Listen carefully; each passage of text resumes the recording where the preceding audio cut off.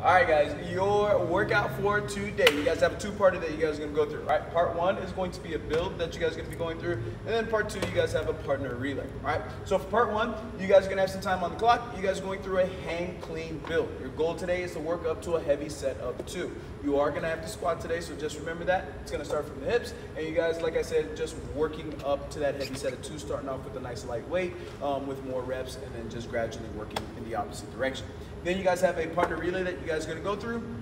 So you and a buddy, you guys are going to do 3 alternating rounds each, which means that if me and Brian are partners, I'm going to do a whole entire round. Once I finish, he's going to start his round, and we both are responsible for completing 3 rounds each. All right, your movements today, you have your 5 hang cleans, then you have your 10 front squats, and you have your 30 jump squats. Relatively heavy today, so just make sure you guys choose a weight that you guys can cycle all 5 of before you have to put the weight down.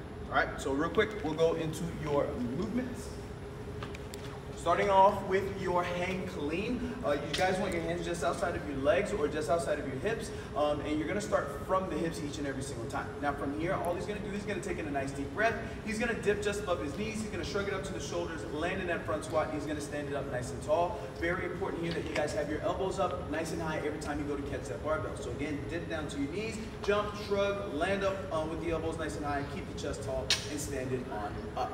Okay, and then for part 2, you guys have your partner relay. Okay, again, you guys have your hang cleans, your front squats, and your jump squats. All right, so for your hang cleans, you guys are going to do what you were just doing. So dip just above the knees, land in that squat, and stand it on up. If you guys get fatigued because the weight is a little heavy, I suggest you put it down on rep number 4. So then rep number 5, you can just pick it straight up, do your hang clean, and you can get set up for your front squats. Elbows nice and high, feet shoulder width, send the butt and hips back, break parallel, stand it on up. Make sure you guys control your breathing. Breathe at the top, not at the bottom.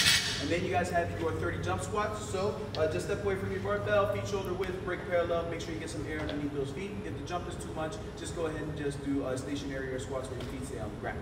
Okay, those are your movements. We'll see you for Tuesday? Wednesday. Peace.